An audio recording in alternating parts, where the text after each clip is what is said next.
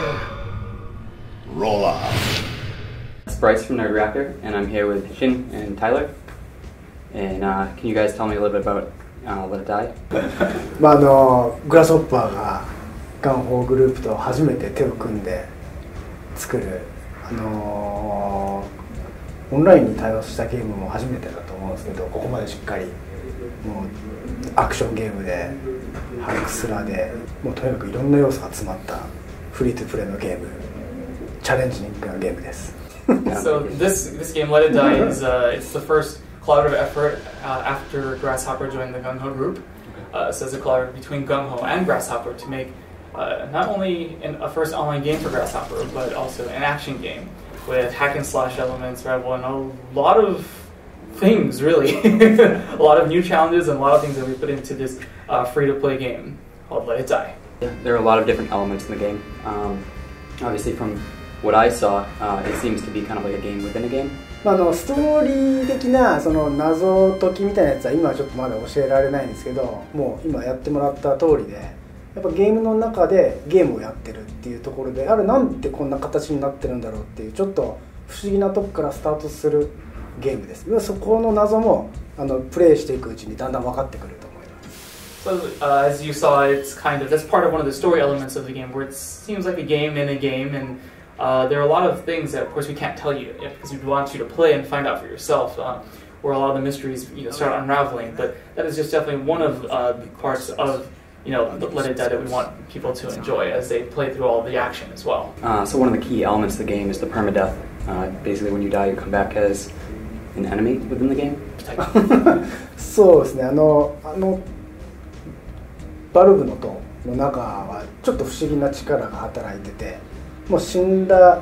キャラクターも生き返ってしまうようなその不思議な力があります。で、自分もしかりでその塔を登ってって死にましたってなっても、そのキャラクターファイター自体がまた生き返ってて、今度は他の体を使ってそのプレイヤーを倒せばこの体を取り戻すことができるっていう、その生き物っていうよりかその体自体が大切で、その体をどんどん乗り換えたり取ったりするっていうところがちょっとゲームのシステムにも絡んでくる重要な要素になってます。So it's kind of so it's not exactly permadeath. It's permadeath, says that when you die you lose, and they don't come back. But there's a strange force within the Tower of Barbs. So when you do die, your body reanimates and becomes, like you say, an enemy. You go for yourself or others. But one of the biggest parts or elements of the game is you're going to continuously use different bodies, different fighters. You're going to train them. So if one of your fighters does die, you can go back up and fight it. And when you kill that reanimated version of yourself with a different body, you can reclaim it. And so the whole part of getting different bodies, strengthening various ones, if they die, reclaim them, or just continuously leveling up and strengthening these, your various bodies, your fighters, is definitely a very big, important element of the game. で、自分のキャラクターも死んだら生き返るなんですけど、PVP の要素の一つでもあるんですけど、他のプレイヤーが作ったキャラクターも死んだらそこで生き返るんで、その自分のゲームの中に他のプレイヤーたちが作ったファイターが生き返ってどんどん出てきたりするっていうところがこのゲームの面白いポイントでもあります。So another interesting point that we have with the dying and the death system, where you die and reanimate. I'm sure you've probably come across some other interesting characters that are a bit stronger, that have names that might scream at you. Yep. And that's the whole point, is when you do die, or when other players die, their bodies reanimate, and their data as reanimated bodies are sent throughout other players' games. So that's one of the PvP elements asynchronously, where your death and other players' death are shared between other players to become quite difficult enemies in each other's games. Awesome. So, I mean, it's quite an unusual game, but there are a lot of different aspects that feel kind of similar to other things. Where did you guys come up with some of the ideas, or what was your inspiration for Let It Die? よくなんとかソウルに似てるって言われたりすることあるんですけど、このゲームのインスピレーション他のゲームから取ったってことは全然なくって、須田だったり森下とかとこの企画をどういうゲームにしていこうかっていう中で、結構大きい要素がキーワードがサバイバルってものがあったんですけど、大きい要素がその日本のテレビ番組のそのサバイバルをやってるテレビ番組があって、いかにその山の中で無人島の中で生き残るかみたいな、そういうその生きるか死ぬかみたいなところからインスピレーションを受けてることが多いんで、他のゲームからなんか影響を受けたとかっていうのはあんまりないですね。 So I think we know where you're kind of coming from because it's been said here and there, something soulsy. But there really wasn't a lot of inspiration that was pulled from any other game. So there were a lot of things that came up. The key word here is survival, and that was something that was put between, especially with Morishita-san of GungHo and Suda-san of Grasshopper in the creative process. But the biggest thing that we can probably say that we got a lot of inspiration from was from this one television show, I guess more a reality TV show in Japan, not really like Survivor, but it's where one person is placed in an extreme situation, like on a mountain or a deserted island, and they have to survive. And in this situation, it's like, well, if you were left alone to survive, how would you survive? What would you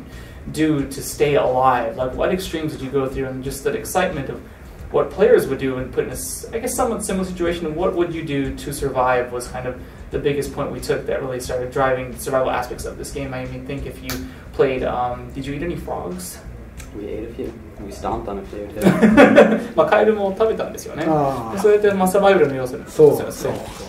That's definitely one of the elements of survival, right? Where like you gotta eat a frog or a rat or something, just as it.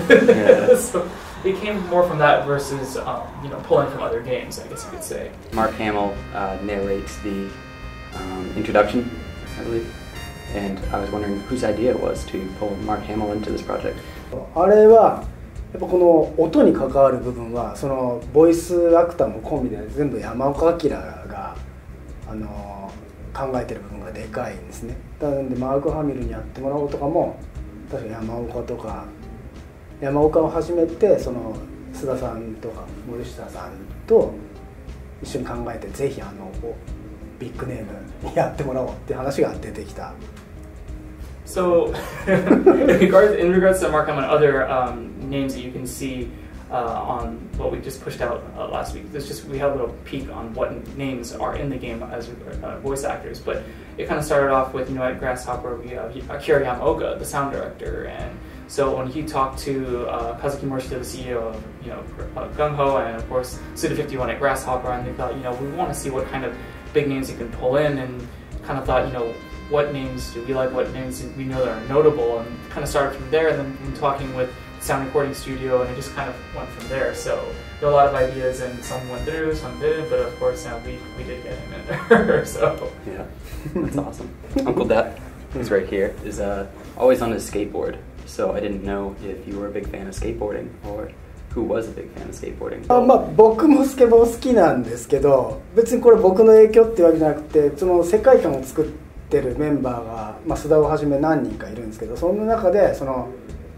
このやっぱり結構テーマ的には死神だったりゴアだったり、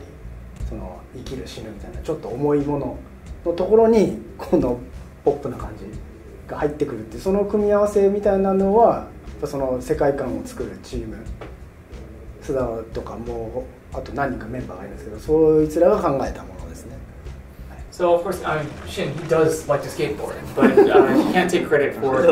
putting the skateboarding Grim Reaper idea in. It was part of Suda51 and the creative team for making the world setting. And of course, at first it started off with being really heavy. It's like death, dying, living or dying, survival, and